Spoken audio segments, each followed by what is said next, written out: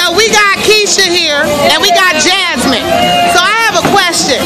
What do y'all think about Jay-Z and Beyonce not combing Blue Ivy's hair?